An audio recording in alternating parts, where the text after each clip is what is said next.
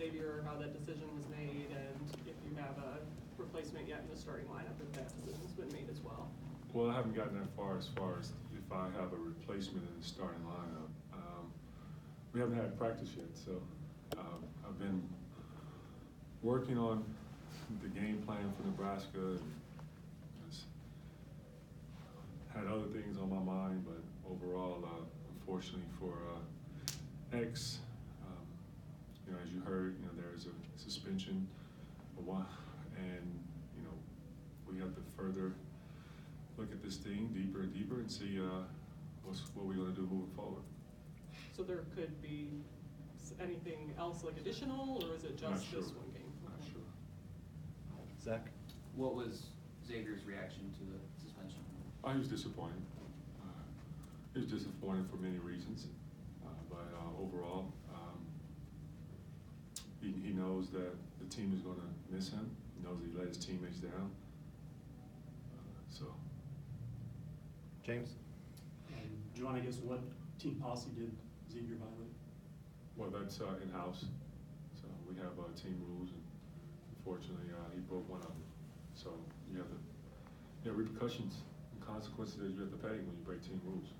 I guess how surprising is it for you that of all the people you feel like you have to hold accountable or discipline, it's multi-year captain on the team? Anyone 1 through 16, I will hold accountable. If you break a team rule, you break a team rule, no matter who you are. No one is bigger or better than the team. Brian? Can you share a timeline of when the violation happened and when you decided to? No, I don't know the timeline. Assuming Dave DeJoyce plays a big role, what is your expectation for him tomorrow night? Well, Dave is a huge part of his team. He's been a rotation guy, so Dave, as well as his other teammates, will have to step up to fill the void. Would you say the season is at a crossroads right now with the 4-game losing streak and now Zavier suspended? What's your definition of crossroad? I mean, it could go any number of ways. You guys are in the midst of a losing streak, the longest in 5 years, and captain just got suspended. I'm just curious what your thoughts are on the team's trajectory right now. Every team goes through adversity. No team. It's been hard to see a team that goes undefeated. So I don't expect, or I did not expect our team was going to go undefeated. Through a process like this, it defines character and it builds character. So I love how our team has been responding, and we have a lot more season to be played. Ed? Coach, do you have any thoughts or memories you could share on the Kobe Bryant tragedy? Well, it's tough. It really is. It's tough for the basketball world, the basketball community, but it's very challenging for the Bryant family and the other families that were lost during this tragic situation. When you talk about Kobe Bryant, he's in the basketball community, especially NBA. NBA is a family. When you come through that world, Kobe becomes one of your brothers, and so he's like a brother to me and many others. So it's a big loss to our family, and my wife was very emotional. It's been an emotional time for my family because he was a hero and an icon to us all. My kids looked up to him. One of my boys, that was his favorite player growing up, and still is. Kobe was one of my favorite players growing up, and I was older than Kobe, but I respected what Kobe and how he approached the game of basketball. His work ethic was like no other. He reminds me of number 23, Michael Jordan, in so many ways. After having a chance myself personally to get to know Michael, become friends with Michael, I saw a lot of Kobe and Michael. As we all know, he's a 5-time NBA champion, which is very hard to do. 20 years in the NBA. It goes to show you about his level of toughness when a guy tears Achilles, goes up to the free throw line, make the free throws, and then walk off the court himself. It shows you how he's wired. Like, I'm not going to allow a stretcher, or I'm not going to let anyone carry me off. I'm going to walk off on my own. That's mental toughness. And when when you hear the word toughness, you know, obviously Kobe name has to come to mind. And so when you hear a situation like this, that what happened with Kobe and Gigi and others, you know, I'm a father, and you know, I can just only imagine, you know, what his family's going through, and no one wants to experience anything like that. So it's been a very difficult time for all of us, because Kobe meant a lot to this, not only just the basketball world, but he was inspiring to many folks. And you know, a guy with an Oscar, like, think about that. Like, he has winning, like, built it within his DNA. He's wired different. You got 5-time champion, 18-time All-Star, All-NBA first team for probably 11 years, 2-time Finals MVP, and you win an Oscar. Then you also was a part of Body Armor, and Body Armor blew up like no other in the market.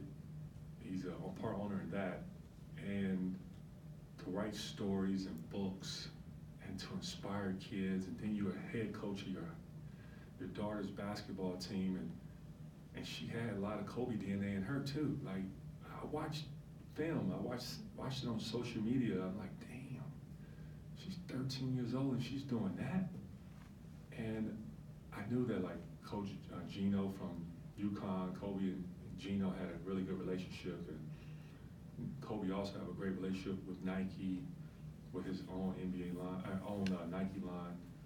And I knew Oregon was very interested in his daughter, but I was also going to put in my little bid and say, hey, you know, you might want to consider Coach Kim at the University of Michigan. You know, Michigan has it's a great school, great academics. You know, I was going to put my bid in, and because she was an exceptional basketball player for her age, and she wanted to be great like her dad. And you know, this is a tough one, fellas. It's tough. Is there anything specific you can recall during your career that maybe early in his career when you thought, wow, this guy's different, or just something that maybe is a signature Kobe Bryant? Oh, well, I think I just started coaching, and we're in Staples Center, and like at Staples Center, you cross the home team's locker room to get to the visiting team locker room. And I saw Kobe, we were crossing paths, and I said, yo, how long you gonna end up playing for? He says to me, until I win 2 more championships. And I'm like, okay, well, this is probably, what, his 17th year? And the guy didn't say, okay, well, I want to play until I'm to my 20th year. He said, until I win 20 more championships. That's how he was wired. Like, he had a quest to break MJ's, like, NBA Finals, like, championship record, like 6. Kobe was going for 7, and he could have done it. That's how good he was. He's a great basketball player, but great father, great man. Ethan? Juwan, is there an update on Isaiah and whether he'll play tomorrow? Day to day. That's all I can tell you. Day to day. He's getting better. And just what's the overall mood around the team right now, kind of with Isaiah, with Zavier, with the losses, kind of like Orion was describing? Well, we're not drowning in our own tears or drowning in the lake. It's not the end of the world. The mood of our team is we're solution-based. We're going to roll up our sleeves, figure out how we can get better as a group, and guys are in the gym working hard. And they had a great practice yesterday, and we expect to have another good practice today to prep for Nebraska. Zach? I imagine your whole team looked up to Kobe quite a bit. I guess, what have the last 24 hours been like for you as a coach and mentor to the team? Well, I just told you how I felt. Oh, I know. I just meant like the I haven't teams. had a chance to see the team. They've been in Okay. school right now. Yeah, they've been in class. So we have practice later. Do you, I mean, I guess what's your mindset if they are grieving or if they are kind of shaken up by it? We'll talk. We'll address that. Does anybody have anything else?